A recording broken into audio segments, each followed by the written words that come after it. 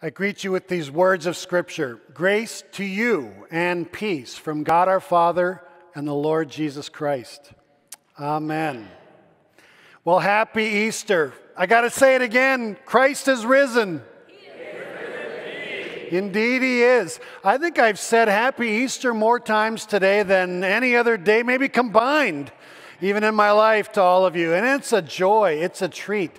I have been looking forward to this day for more than 40 days. That's for sure. This whole year long. Looking forward. It's the highlight of the year for me. But as we begin the message this morning, I'd like us to go back to that first Easter Sunday, to the early morning hours. The early morning hours when the disciples of Jesus woke up to an Easter Sunday different than you and I did. For them, they didn't know Christ had risen. In those early morning hours, when those disciples wake up, they're probably shocked as they remember their master's dead. They'd seen him crucified, executed. He died. He was buried. A stone was rolled in front of his tomb.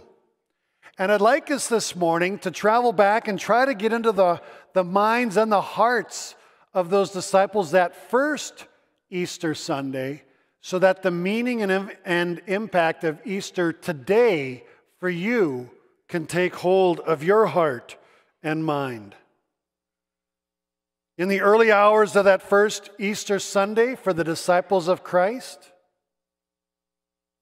all hope is gone. Jesus has died, buried, and with him, the world of his disciples is shattered, and their hopes and dreams are laid to rest as well. And not only that, his closest followers are now living in fear for their own lives. Might they be next? Jesus, their master, the miracle worker, the Messiah, the promised one, had been butchered in front of them, murdered before their eyes. And for them, he had been everything. And for they had given up everything for him. They had left their jobs, their homes, but now without their master, they had nothing. Nothing. And they didn't know where to go or what to do. Jesus' disciples that first Easter Sunday woke up without hope, hopeless. And I don't know if there's a worse feeling for someone to wake up with than to think their life is hopeless. Hope, all gone, vanished, evaporated. A doctor meets with a couple he's come to know all too well, and for all involved, they've met far too many times. The couple is hoping to hear good news from the doctor, but the doctor, as he shuffles his feet toward them, can only lower his eyes and say, "I'm sorry, there is no effective treatment. Your wife's condition is terminal." And for this weary and wounded couple, all hope vanishes. A woman weeps uncontrollably, hunched over the counter table in her house as her husband has just walked out the door, leaving his wife of 10 years and his 2 children, now wounded, wondering what just happened. And their world has just been decimated by his abandonment, and all dreams of a happy home have evaporated. And all that remains for them is this thick cloud of hopelessness. Hopelessness. And maybe that's a feeling that far too many of you are familiar with. Holding a phone that's still beeping after being hung up on by a straying child. Looking through the finances, it just doesn't add up. There seems to be no way out.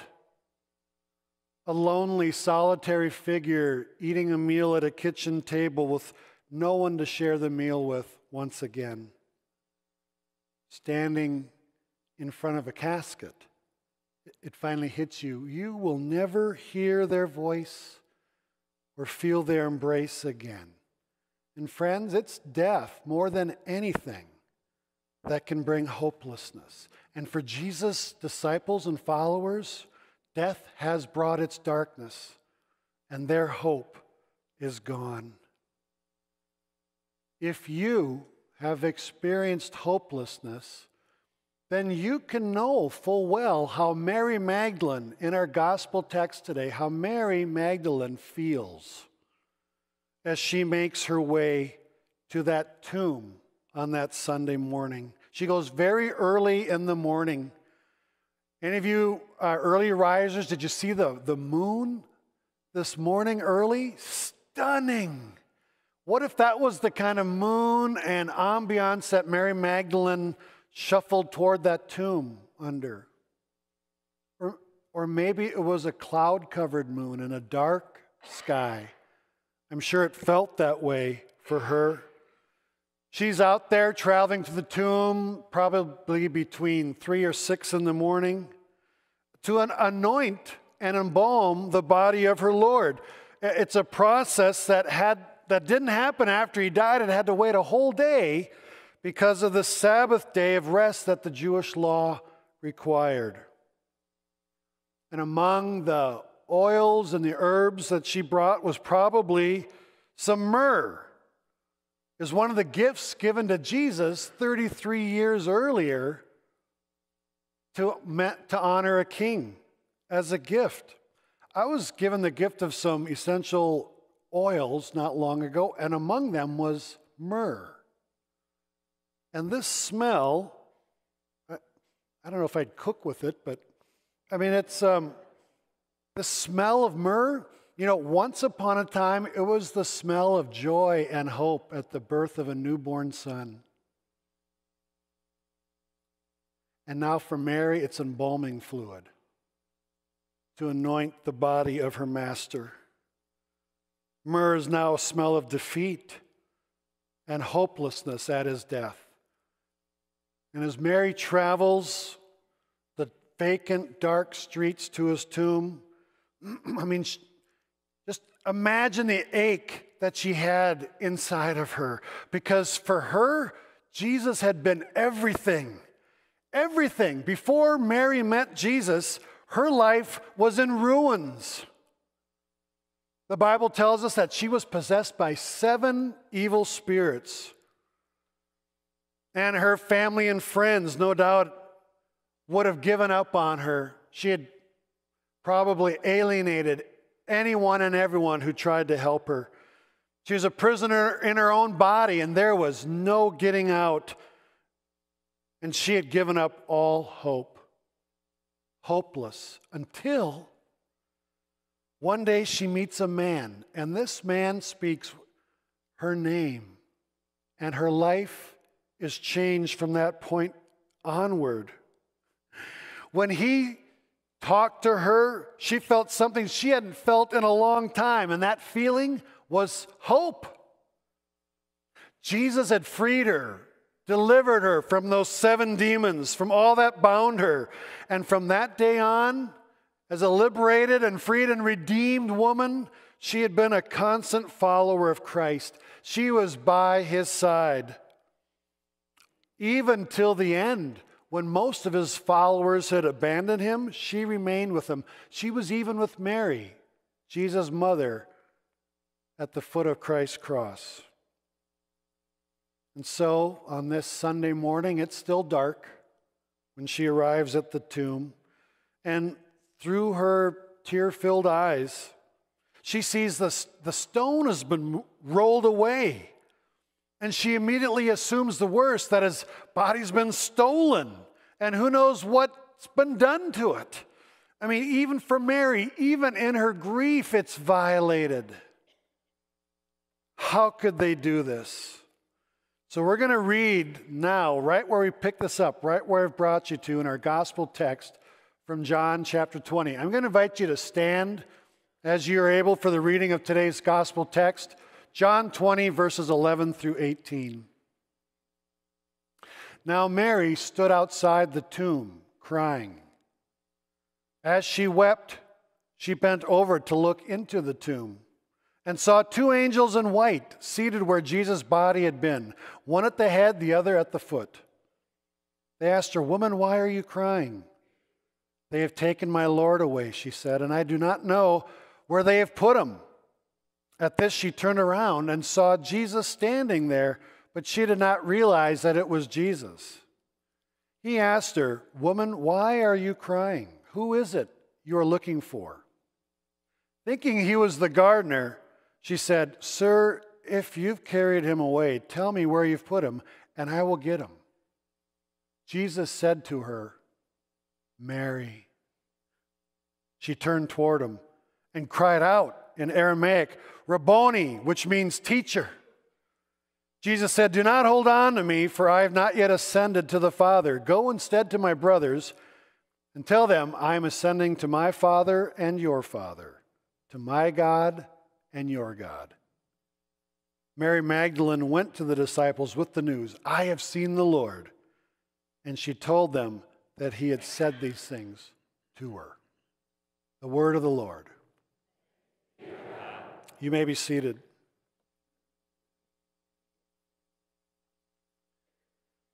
It's been said that there is perhaps no sweeter sound to someone's ear than that of their own name. To which I think I'd add, especially if that name is spoken by the voice of a loved one. Have you ever been in a new environment, a strange room full of people, nobody that you know? You're feeling alone, anxious, a little uncertain.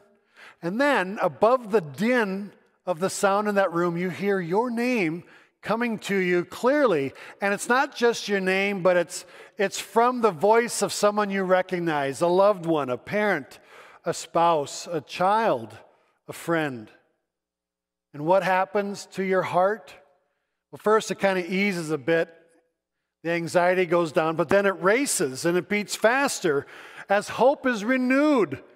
You're not alone. Someone who knows and loves you is there with you, and joy is restored, and you can't help but having a smile spread across your face. It took but one word in our text from Jesus for Mary's life to change. I don't think I can picture a more tender moment in all of Scripture for the love and recognition that would have been there for Mary as she heard from her master's lips her own name, Mary, and all that that meant. In hearing her name from Jesus, for Mary, there's recognition that he's not dead, he's alive. Recognition that Jesus truly is who he said he was. Recognition that Jesus will do what he says he's going to do. And recognition that for her now, her hope is sure and certain when placed in the person and promise of Christ Jesus. That day, out in front of that empty tomb, when hearing her name from her master, everything changed for Mary. Jesus spoke her name and something within her came back to life, and that was hope. He spoke her name and she caught her breath because instantly she knew that it was Jesus and that he was not dead, he was risen, just as he said he would. And friends, that is what you have in Easter as well. That's the hope you have because of the resurrection of Jesus Christ. Because Christ has broken out from the tomb, he's no longer dead where he died for your sins, but now as God, he's declared as King of all and your Savior who bore your sins. Because of the resurrection of Jesus Christ, your death is not the end. Just as it was not for Jesus, so too for you in Christ, your death is not the end. Because of the resurrection of Jesus Christ, your hope is sure and certain. When Jesus Christ came back to life, he brought hope to the hopeless. And it wasn't just to Mary. Even back then, it was hope given to Peter, who had painfully denied him. It was hope to the disciples who had fled and abandoned him. It was hope to Mary, his mother, whose heart had been pierced as she had watched her son die. It was even to the thief who died next to Jesus on the cross. Today you'll be with me in paradise. He brings hope then, and he brings hope today. If you take only one thing home from this message today, let it be this. The resurrection of Jesus Christ means that hope for you is never lost. The resurrection of Jesus Christ means for you, your hope is never lost. When we experience Easter, when we realize what happened to Jesus, just as for Jesus' disciples then, so too for you today, it changes everything. This Easter, a wonderful culmination in the narrative of Christ, but not the end. It's a new beginning. And just as for you in Christ, death and sin is not the end, it's defeated. And in his resurrection, there's a new beginning for you, for today and for tomorrow. When Jesus rose again, he made a way for us to live abundantly now and forever with him when he comes again or when we pass and meet him. And on that day when he called Mary by name, her life was transformed, and she went from being hopeless to being hope-filled, full of hope. And dearly beloved in Christ, Jesus also calls you by your name. Do you recognize his voice? Have you heard his word of promise to you? Specifically to you, for you. In Isaiah 43, verse 1, God says this to his people Israel, and he says it to you, his people today. But now thus says the Lord, he who created you, O Jacob, he who formed you, O Israel, he who knows you, fill in your name. Here's what God says to you. Fear not. Fear not, for I have redeemed you. I have called you by name. You are mine. And I bet there are people here, some of you this morning, that need to hear and know this. That God has called you by name, and you are his. You are his. And you know, it's not only that God knows your name and that you are his, but it's all that he has is yours. God knows your name. Do you know his? Yahweh, Emmanuel, God with us, God with you. And God has called out to you by name. And he now invites you to call out to him his name. And do you know what happens to all who call upon the name of the Lord? Here's what the Bible says, is this promise from Romans 10:13. Everyone who calls on the name of the Lord will be saved. So dear friends, just as Jesus called Mary by name, he so also calls you by your name. Hear his voice, know and receive his promises to you, and believe them. And in the resurrected Christ, your hope will be restored. and you are saved. Let's pray. Our God and Father, we bow before you. Lord Jesus, we worship you. Spirit of God, work in us to hear your voice and to believe your promises to us, that we might be saved. Restore hope, living God, to those who are struggling with hopelessness now. And for all of us, may we look to you each day of our life until we see you, the resurrected Jesus, face to face. I pray this in your precious name. Amen.